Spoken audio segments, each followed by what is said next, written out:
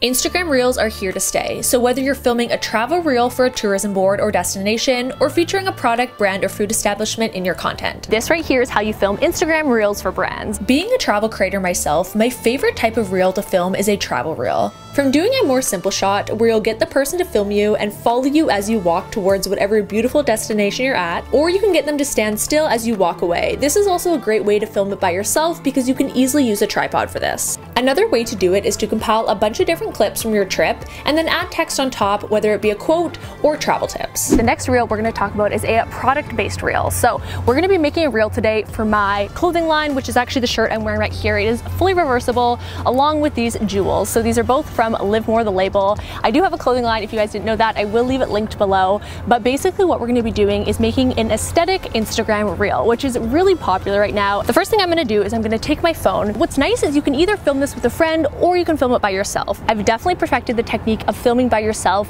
You can easily get a tripod off Amazon. I will leave one linked below, the one I use, or pretty simple, you can just set your phone up, put it on camera mode, start recording. When you are filming by yourself, you don't need to worry about just getting that one short clip.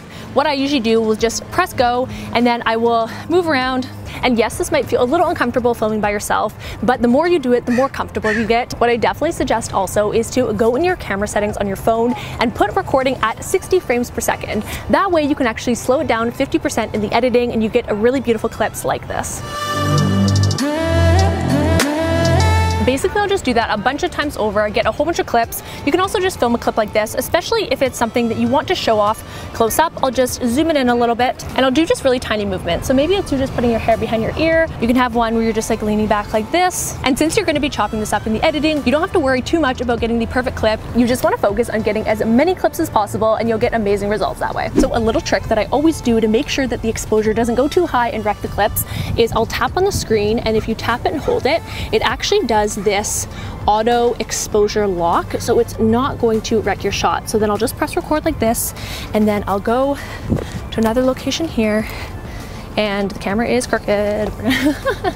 The next part of this reel is to get aesthetic videos of your surroundings. So we are in beautiful Vancouver, Canada today, right by the water. There's so many nice spots here to take video. So a little hack, what I'll actually do is I'll put my video into 2 times, and basically that allows for that really aesthetic look. I would definitely recommend filming these videos during sunset because the lighting is just beautiful, but seeing as it's the middle of the day, we're going to get some shots this way. So basically all I'll do is I'll just get quick little clips, not moving much. Here I have the water moving. Gonna get a little shot of the aqua bus with BC Place behind it. The mountains over here. Gonna get a shot of the clouds, which always looks nice. So once you have all the clips, the next and most important part is obviously to string the whole video together. So I do like to edit on my phone just because all the clips are on your phone. But the first step I'll do is I'll open up an editing app. So I do use one called Vlo, VLLO. There's also InShot, which I've heard is good, and a few others. I'll leave some recommendations down below. And what you're gonna do is you're just gonna pull all the clips into the app, cut them up how you like. I like to usually the long clips, for example, is I'll take a bunch of different parts of that clip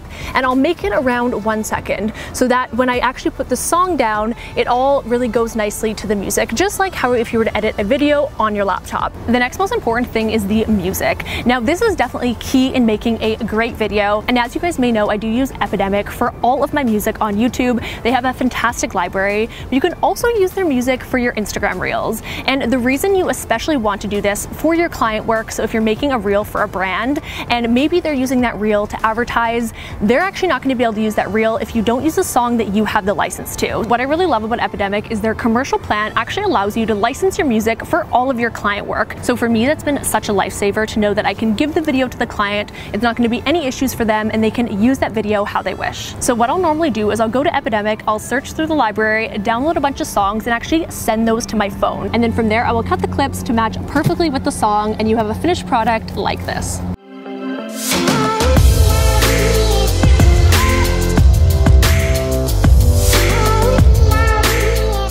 Okay, so next up, we are gonna head to a coffee shop and I'm gonna show you guys how to make one of these reels for an in-person business. Now, I actually grew my following on TikTok by making these types of videos for brands, and since then, I've actually had a bunch of restaurants reach out asking me to come and film TikToks for their certain locations. So it's basically like this last TikTok we just filmed, except you're getting clips inside, walking in, ordering. You might wanna grab a shot of the menu, the prices, and then obviously the food and the drinks that you get as well, and showing it off in a really nice way, but also providing a lot of information.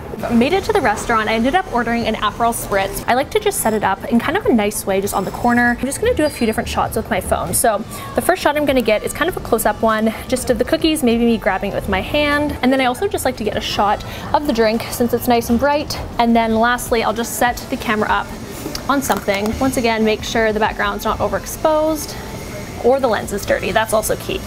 Always clean your lens, folks, before you shoot video. That's my #1 tip. Video shot where I'm leaned over. Kind of feels like I'm in Italy, but we're not. We're in Vancouver. And then once again, you're gonna string that video together. Since this video, I am gonna be doing voiceover explaining a bit more about the restaurant. What I'm gonna do is I am gonna put a song on this video, but I'm gonna turn the volume down to around 10 to 20, so it's just softly in the background. And that way you can hear your voice, you can hear a bit of the song, and it makes a beautiful reel like For a taste of Italy in Vancouver, you have to come and check out Gusto.